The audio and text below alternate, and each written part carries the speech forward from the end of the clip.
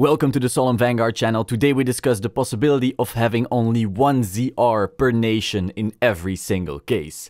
But first, a message from our sponsor. Sponsored by Royalty Playmat Designs, the perfect way to get a custom and exclusively for you design for your Vanguard playmats. Choose your units, choose some or no zones, choose a tagline, a team name, the name of your bunny, anything your heart desires at Royalty Playmat Designs. So, a few days ago, some rumors started going around various Japanese websites and forums that there's only 2 ZRs or 1 ZR per nation in each case of G-Booster Set 13. This rumor started from the fact that one blog seemed to have broken street date and opened the case way before release.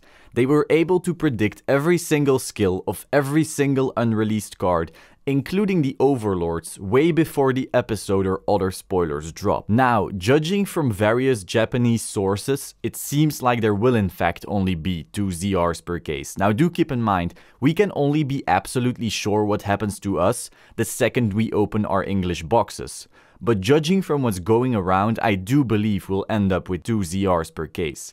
Because of that, I see the price of these things being through the roof to a point where most players won't even buy them. Some Japanese websites seem to put them at around 14,500 yen. Converted, that makes $110 for 1 ZR. I do believe, however, that they could drop lower than that as people get a bit more rational. Regardless, they'll be very expensive. So overall, this is bad news, very bad news. I really don't have to explain why this isn't positive. I think we can all agree this will have negative effects and people will be angry, justifiably so. We really wanted around 4 to 6 of these per case, not 2. That's why I decided to give a second perspective on the situation, because there actually are 2 possibly positive points in these darkest times. 1. ZRs actually aren't the staples Bushi makes them out to be. Both Megiddo and Dragma actually aren't amazing finishers. Alexandros, Olivia, GB8 Boat, etc. are better finishers than Megiddo. And Dogma, Mugen Lord and Ziegenberg are better finishers than Dragma. Remember that ZRs destroy your G-zone after use. 99% of the time you simply don't want to risk striding into them.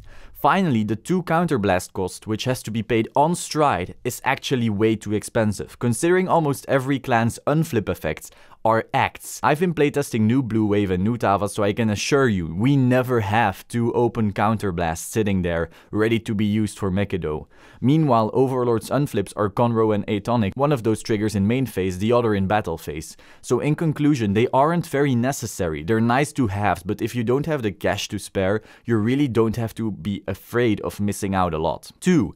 Due to how supply and demand works, this will actually make all other cards cheaper as well. Remember, if a lot of people are gonna try to buy these, case splits and case openings will become instant easy profits for stores and sellers, since they know they'll make $200 to $250 by just selling the instantly included set Rs.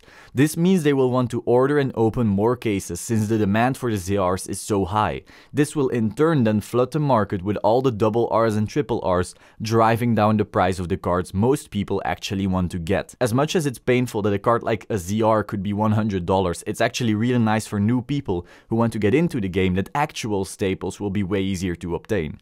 ZRs aren't very important to have, yet your playset of Dragonic Overlord to Destiny or the new Tavas is very important to have, and they all just got cheaper. So, conclusion for the video, yes, expensive ZRs aren't fun. I'm personally not a fan of this at all, but I do believe this will lower the barrier of entry for the entire game. The players who buy all the expensive cards will passively flood the market with everything that isn't a ZR, making all those cards easier to obtain. As always, please subscribe to the Solemn Vanguard channel and click the bell button to stay up to date. Like the video if you liked the video and let me know your thoughts on the subject in the comments down below. I think this topic is a very heated one, but let's figure this one out together. Ciao!